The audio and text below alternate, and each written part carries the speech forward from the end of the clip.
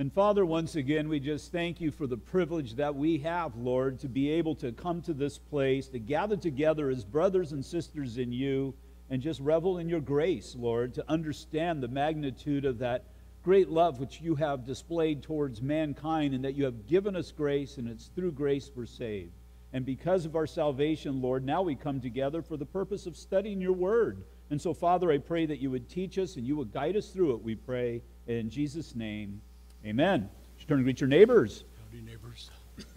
Neighbors.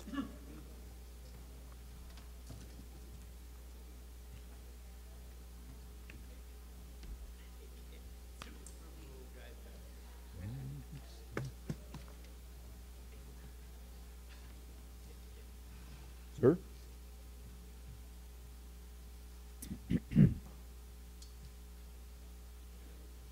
Good evening. Go ahead and turn your Bibles to the book of Isaiah. Isaiah chapter 43. We'll be looking at verses 1 through 7 tonight. Isaiah chapter 43, verses 1 through 7. Chapter 43 focuses upon the grace of God. The grace of God, God's unmerited favor. It's because of the great love with which God has for us that he has given us his great grace, and it's that grace that we need to grasp onto. We need to grasp on and understand that I did not come into the kingdom of heaven based upon who I am.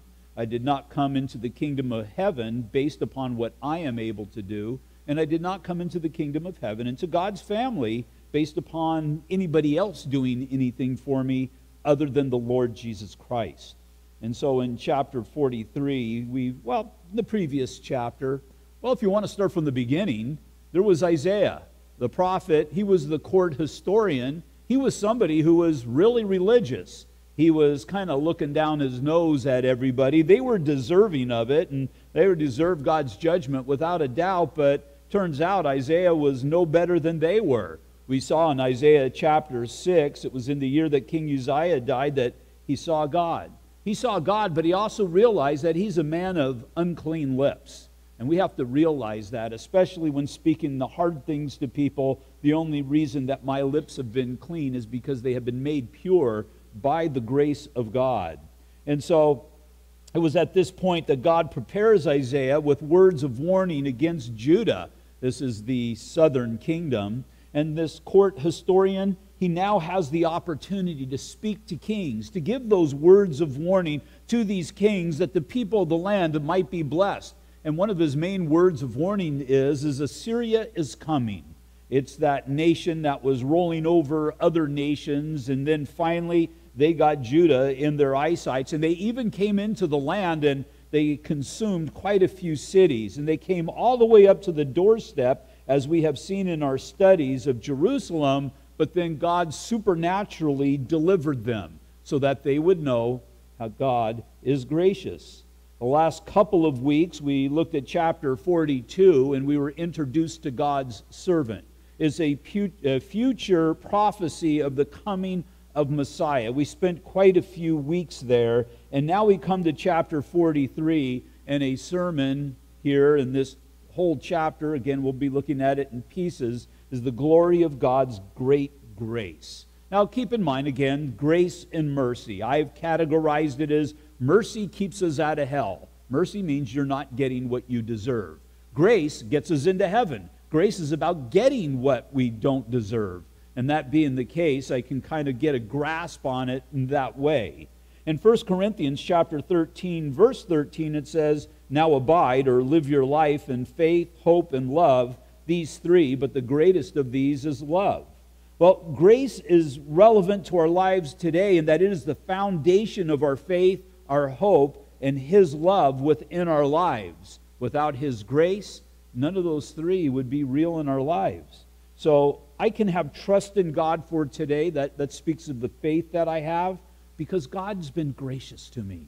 Because God's been gracious. Again, it's not something that I've earned. It's not something that I caused to come into my life through my actions. Because if it was that, then I would have to keep it through my abilities. And, well, in the face of God, I do not have that ability. But because God is gracious, I can have faith for today. I can trust in God, knowing that He only has the best for me, that He has this day for me, and He has something for me in each and every day. I can have trust in God for my future. It's because of the hope that I have in Him, because He is gracious. Because He's gracious. Again, I didn't earn my way into heaven, and so I'm not expecting to get into heaven based upon me gathering points or anything else, but it was given to me. It was given to me as a free gift by God. Since it's based upon the grace of God, I look with earnest expectation of coming into the presence of the Lord one day. And I know His love will never fail me, nor will it ever leave me, simply because God is gracious. Nothing, we're told in Romans chapter 8, verses 35 through 39, nothing can separate us from the love of God. You see, there's that verse itself. It speaks of the magnitude of God's grace. There's nothing that can separate you from the love of God. We're talking about for those people who are born-again believers. Without grace, I could not receive or maintain any of these elements in my Christian life.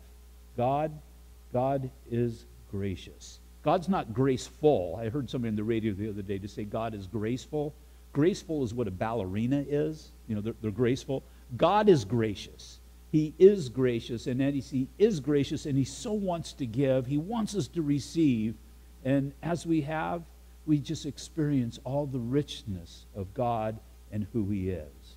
And so we're going to look at what God has given us through His grace. And the first thing that we're going to see is that it removes our fear. Verse 1, "But now thus says the Lord, who created you, O Jacob, and He who formed you, O Israel, fear not, for I have redeemed you. I have called you by your name. You are mine."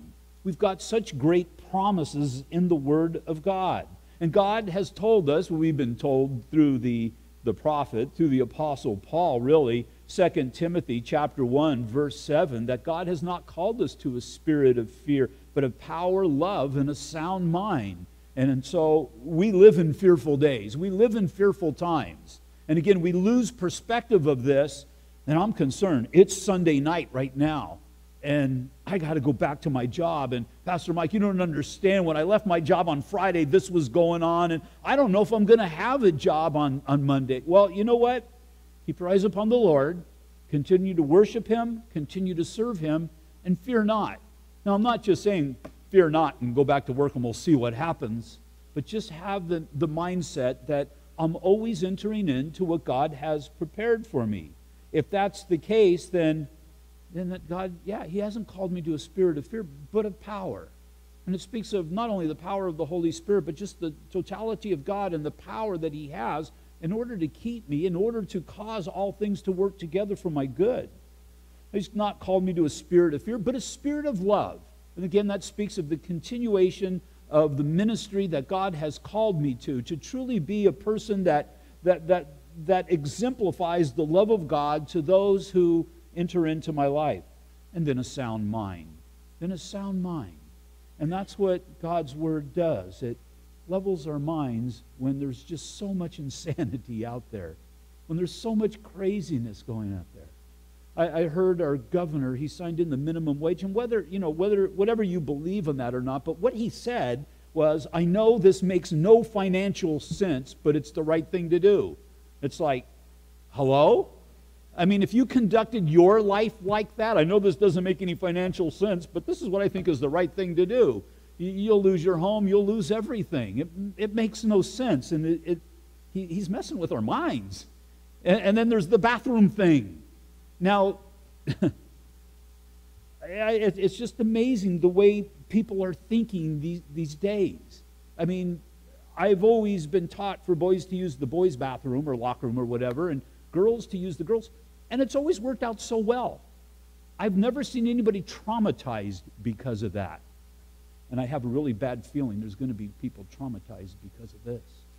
Because I know how the human mind thinks, and it's not a good thing. But I thank God. I thank God, and He's given me a sound mind because my mind is stayed upon Him. And how has that occurred? It has occurred because my God is gracious. Now, in the Bible, We saw this in our study of Galatians. Excuse me.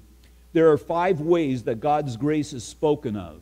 5 ways that God's grace relates to us. First of all, it is the source of salvation. Hebrews chapter 2, verse 9. But we see Jesus, who was made a little lower than the angels for the suffering of death, crowned with glory and honor, that he, by the grace of God, might taste death for everyone. Grace, it's not only the source of salvation, it's how we are saved. Romans chapter 3, verse 24, being justified freely by his grace through the redemption that is in Christ Jesus. Grace is how we receive an office of ministry or a calling in ministry. And you might look at the teachers who are teaching now and just thank you for the sacrifice, but the only way that they're able to serve God in that capacity is by the grace of God. Rosemary, when she serves the food after here, that's by the grace of God. It's only by the grace of God that we are able to serve God. And we have to understand that. No matter how menial we may consider the task to be, as we are exercising our giftings within the body of Christ, it's by the grace of God, because there's not a one of us who deserves that. 1 Timothy chapter 4, verse 14, do not neglect the gift that is in you, which was given to you by prophecy with the laying of the hands of the elders. Romans chapter 1, verse 5, through him we have received grace and apostleship for obedience to the faith amongst all the nations for his name. 1 Corinthians 15:10, for by the grace of God I am what I am, and his grace toward me was not in vain, but I labored more abundantly than they all. Yet not I, but the grace of God which was in me. It's the grace of God that allows us to expend energy within the midst of ministry. Fourthly, grace is the source of our spiritual gifting. However it is that you have been gifted spiritually. 1 Corinthians chapter 12 and chapter 14. If you're unaware of your spiritual giftings, there's some lists there, although they're not exhaustive. But nonetheless, if you're a born-again believer, God has spiritually gifted you somehow. He's gifted you in the capacity to which he has called you. So however it is that God has called you, he's gifted you in that way so that you would be able to serve him. Romans chapter 12, verse 6, having then gifts differing according to the grace that is given to us, let us use them. So our gifting is a gift from God. And then fifthly, grace, and well, it's also positional. Positional, we looked at it a little bit this morning. I didn't mention the grace aspect of it, but it's how we stand underneath the place where the blessings come. It's positional. Well, 1 Peter chapter 5, verse 12, I have written to you briefly, exhorting and testifying that this is the true grace of God in which you stand.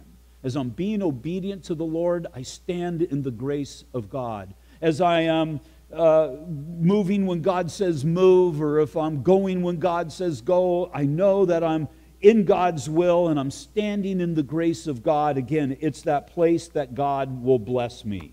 And so God's grace is so far-reaching in all of our lives. And so God's given promises, and we see 3 great things here in this first verse. 3 great things. First, I need to see this promise that I have from God, and the reality that has come through grace is he created me.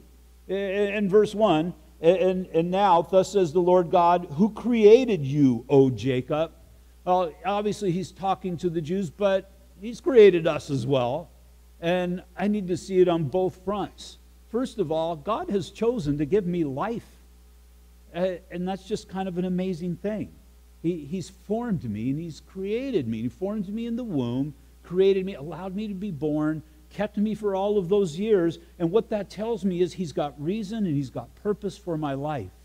And the only way that I came into being, it wasn't by my action. You can say, well, it was by your parents' action. No, it's still by the grace of God. Ask somebody who has a problem conceiving. And then, even more than that, well, the word for created here is bara. That means to create something from nothing. Well, here, before I was saved, I was, Ephesians chapter 2, verse 1, I was spiritually dead. I was spiritually dead, and he created something spiritual from nothing. And here and in you as well. And that was done by the grace of God. It wasn't done because of who I am. It wasn't done because God says, you know what, I really need Mike in the kingdom of God. It was given to me as that free gift. Again, Ephesians chapter 2, verse 1, and you he made alive when you were dead in trespasses and in sins. Secondly, we're told here that we were redeemed. And now thus says the Lord God, who created you, O Jacob, and he who formed you, O Israel, fear not, for I have redeemed you. This means that you were bought back with a price. And we know that price to be the precious blood of the Lord Jesus Christ. You were far off from God at one point. Now you have been brought near. The Lord desired you and wanted you and displayed himself to you so that you would come into the kingdom of God. You did not deserve to come into the kingdom of God, but it was the desire of God, it was the will of God, and it was the work of God, all that came about because of the grace of God. And you need to see the magnitude of redemption here.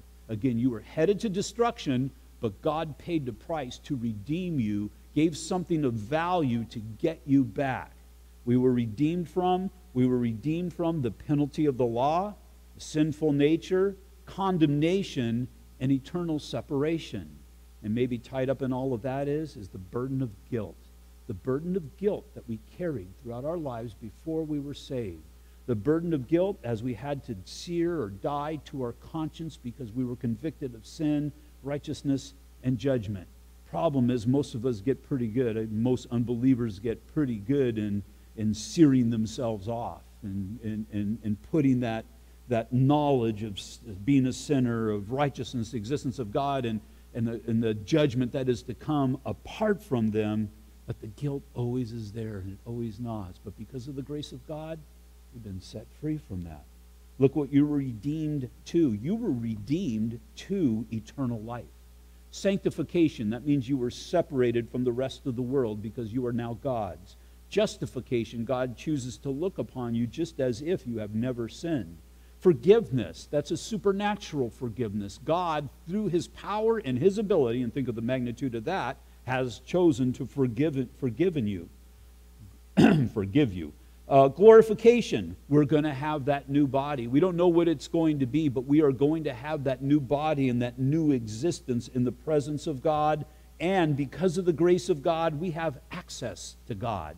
We're going to be able to boldly come into the throne room of God. You will spend eternity in the presence of God, and that's just an amazing thing. And then thirdly, the last part of verse 1, you were called. I have called you by your name, you are mine. This speaks of the personal nature of your salvation. God did not just save a group of people and you happen to be part of it. The day of your salvation, God didn't think, oh, I'm going to save 100 people and I'll save them over there.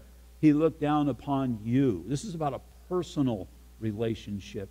God desired you, God pursued you, and finally God got you. And it makes all the difference. Makes all the difference. I did a funeral last Friday. I was talking to my wife. I've done more funerals in the first part of this year than I think I have ever done in any whole year. I've done quite a few. And it's as I'm doing the funerals, I'm considering what to say. I think every funeral I did has been for a saved person this year.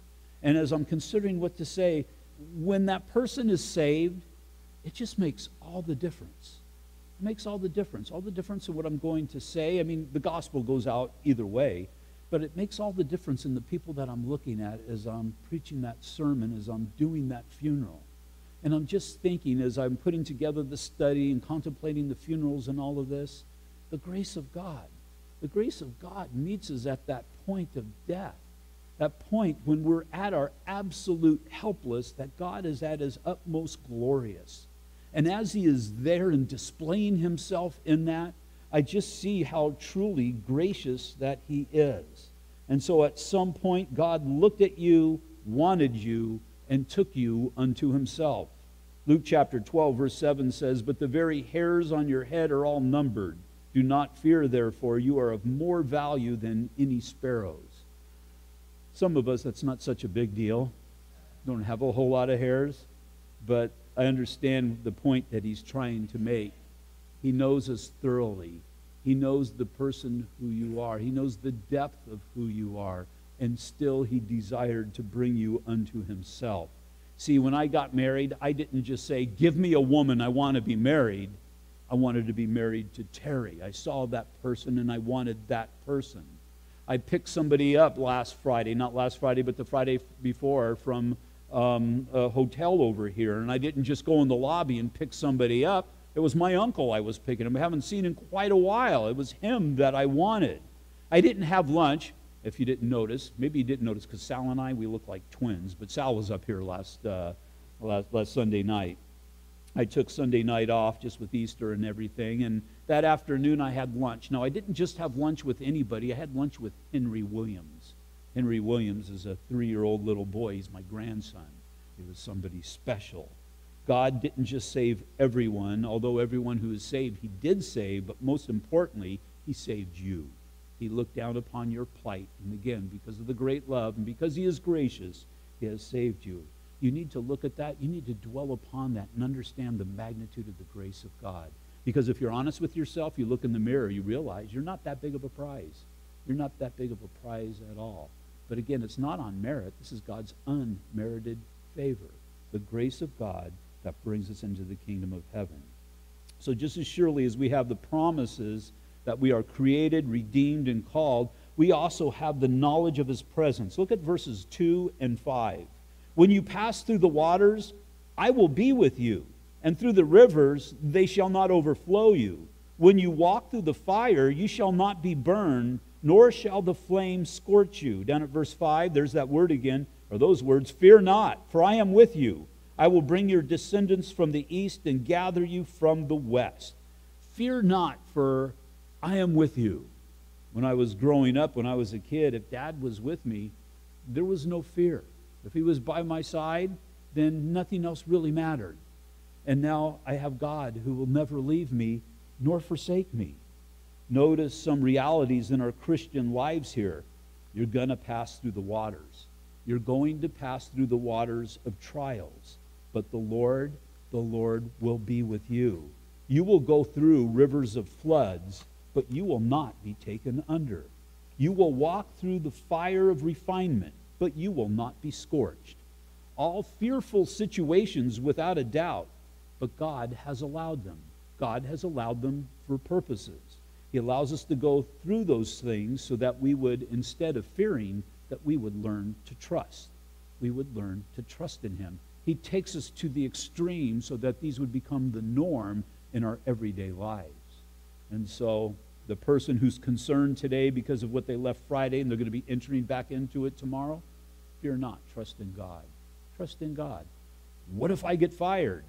God, he'll bring you into the fire, but you, I didn't really think about that, but it's kind of he'll bring you into the fire, but he will not allow you to be scorched.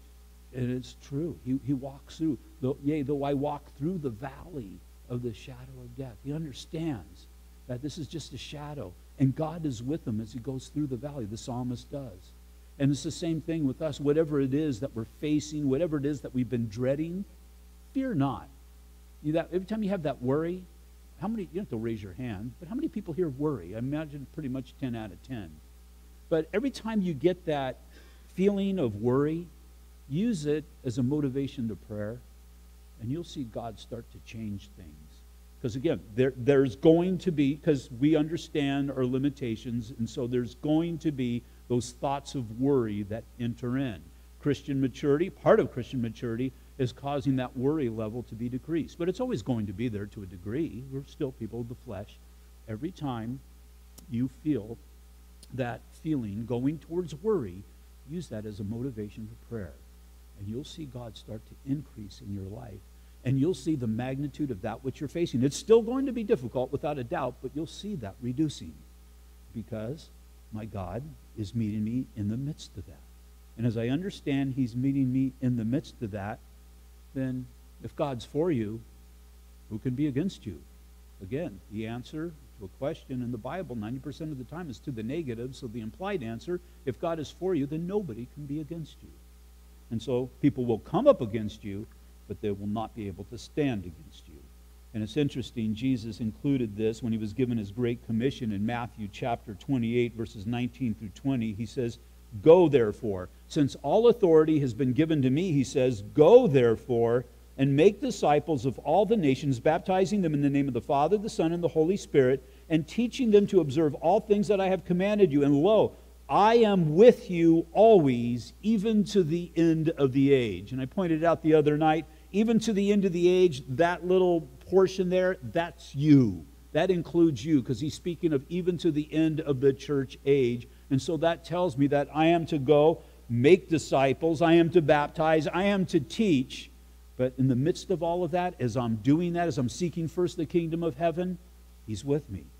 He's with me, even to the end of the age. If I go, he'll be there. God is in the going. God is not in the staying stagnant. God is always in the going and the moving. I'm not telling you need to leave here, but it's about just being active in my Christian life. Go might be just going into the next room and giving your kids a devotion. Go might be going next door, might be going down the street, might be going in the jungles of South America somewhere. I don't know. But wherever it is that God has called us to go, we must go. But if you go, he's there with us. And he gives this promise even to the end of the church age. Next, we see how precious his love is towards us, verses 3 through 4. For I am the Lord your God, the Holy One of Israel, your Savior. I gave Egypt for your ransom, Ethiopia and Seba in your place. Since you were precious in my sight, you have been honored, and I have loved you. Therefore, I will give men for you and people for your life. We've been honored. How have we been honored? We've been honored as God's precious people. And, well, we've been honored in the sight of God, but I think the honor that God has placed upon us is displayed by him placing his name upon us. We are God's people, and if you will, we're Christians. Christ has placed his name upon us.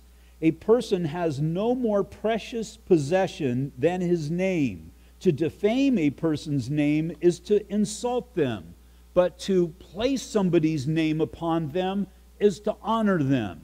Now, my wife, on the day that we were married, she did honor me by receiving my name, but I also gave her my name, and really that's the beauty of marriage. It's the two becoming one.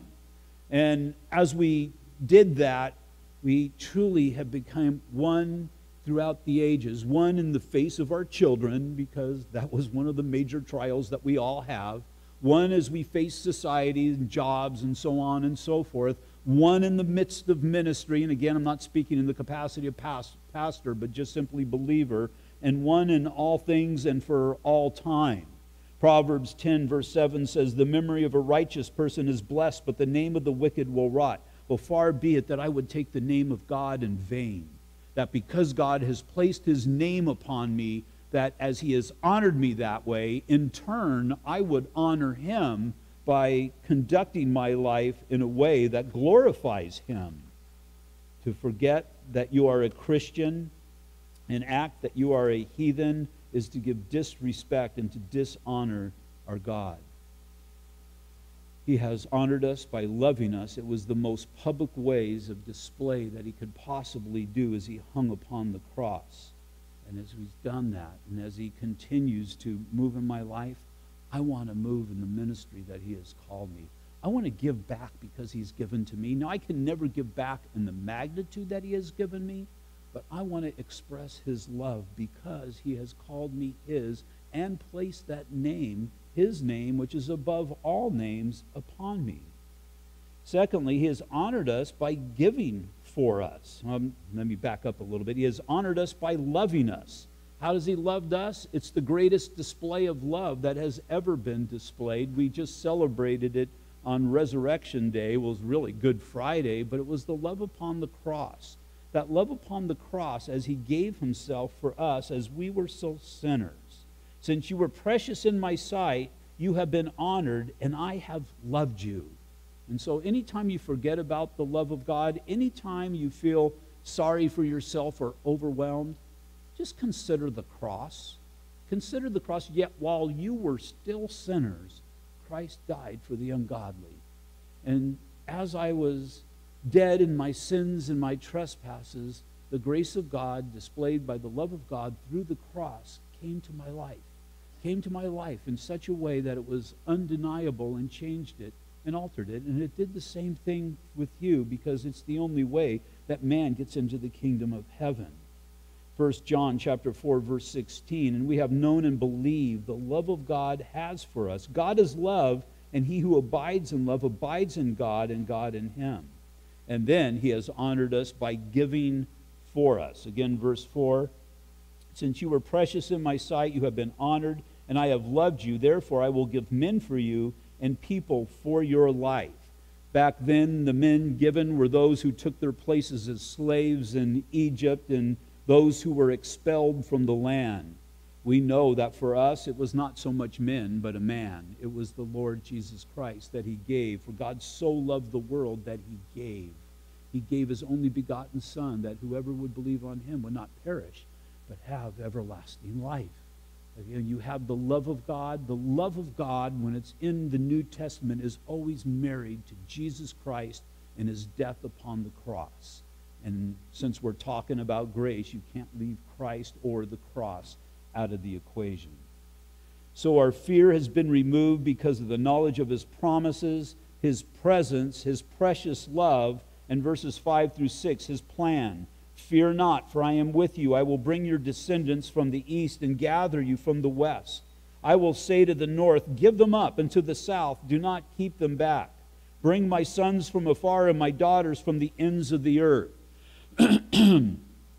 I didn't go into a lot of depth this morning, but it's exactly what I was talking about Israel.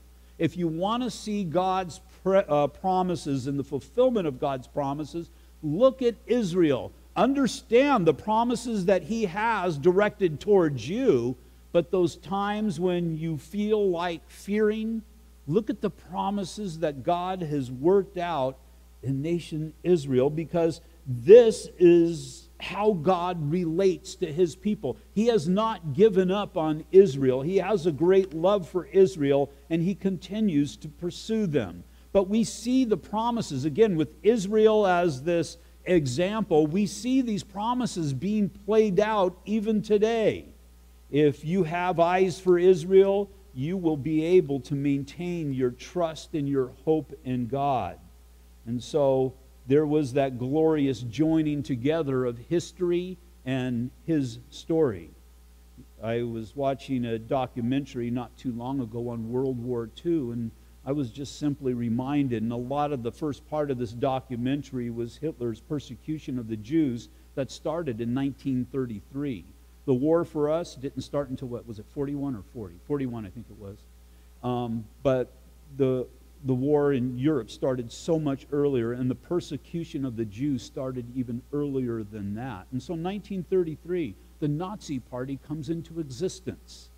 Part of the plan for their quest for racial and social purity is the extermination of the Jews. Hitler made a big mistake there.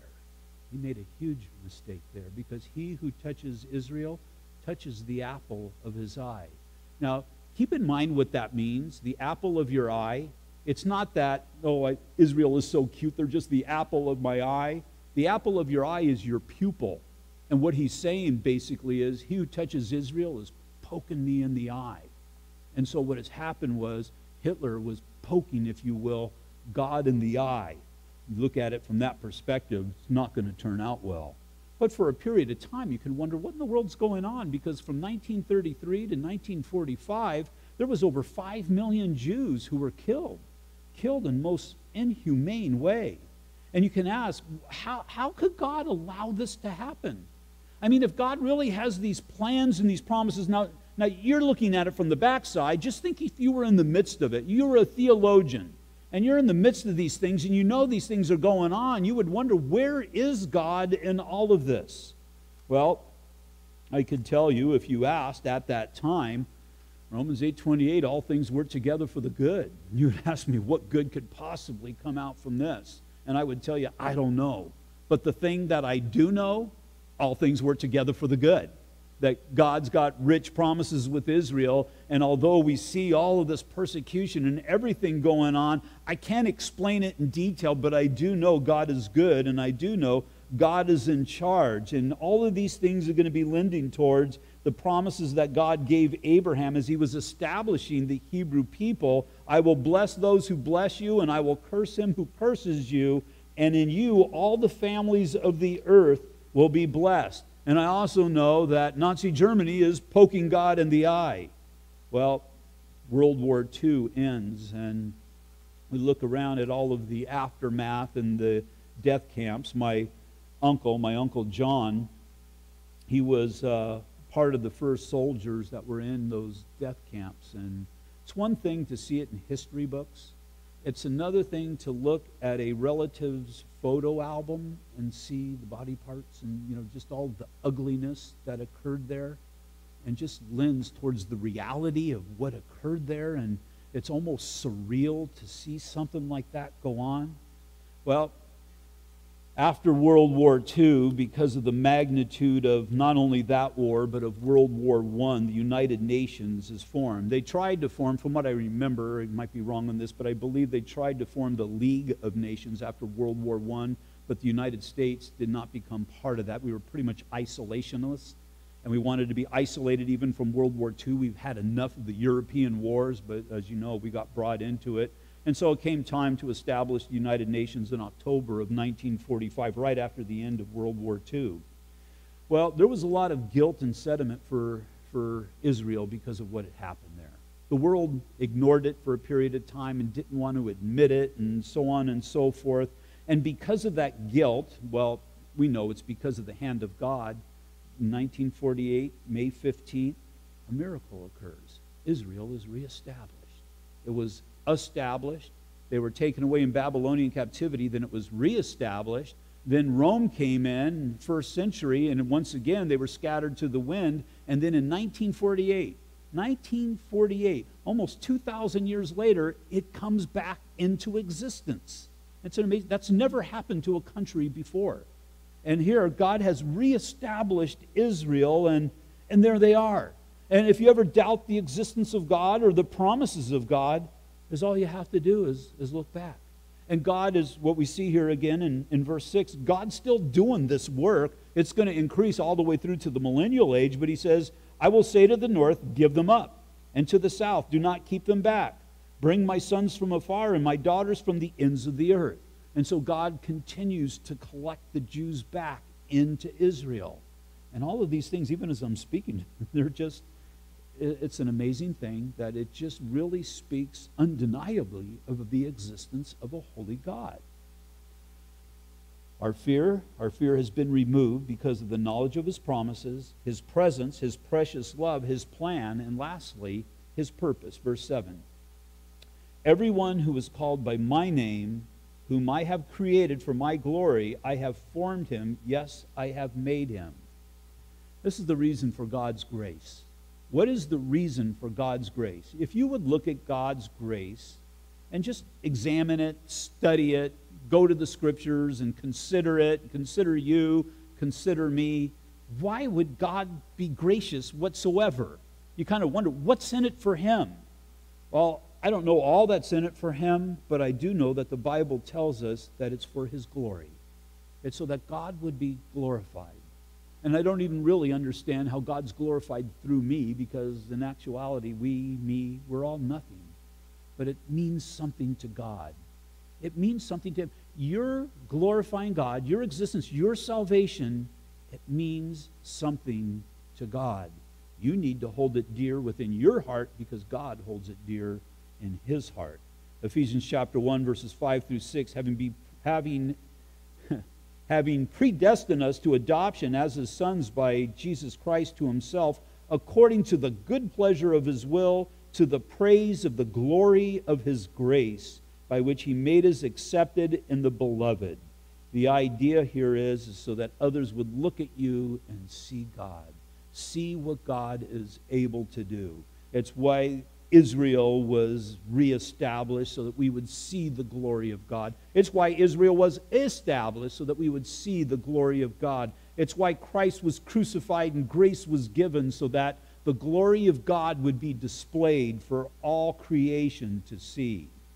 So, whatever it is that you're entering into this week, If you're feeling fearful, meditate upon God's promises. There's a book full of them right here.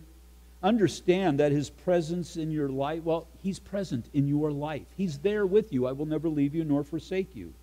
Remember the precious love that saved you, that Christ went upon the cross in order for you to have membership in God's family. His plan, he continues to work out a plan. Sometimes there's going to be rough spots. And also his purposes, that whatever it may be, Lord, that I would give you glory in all situations and all circumstances. Fear detracts from that. Trust builds upon that. May we be a people that build upon the things that God has given to us. Father, once again, we thank you that you are a gracious God, that, Lord, you have given us so much more than we could ever give back to you.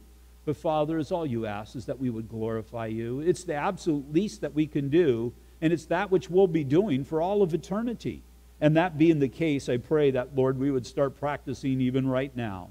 And so, Father, help us to see the magnitude of the situations and circumstances that we face. The trials and troubles that we're entering into in the week, they're real. There's no doubt about that. But, Father, you have overcome these things. And so, Father, I pray that our trust would be in you.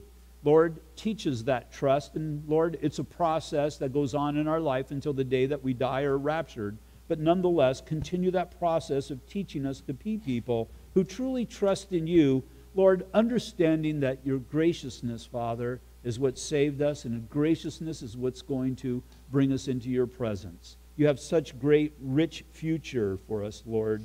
I pray that we would embrace that and rejoice in it. And so, Lord, we just thank you for this evening. I pray for those who have come out tonight, Lord, that you would go before them, that you would bless them, that you would watch over and keep them, Lord. We pray these things in Jesus' name. Amen. We all stand, please. This coming week, nobody will be in the office. We're going to a pastor's conference, and so I'll be out of the office from Monday through to Wednesday. I'll be back here on Thursday. Keep me in prayer. I'm just looking forward to going and sitting in studies and to be able to receive from the Lord and have fellowship with other pastors. It should be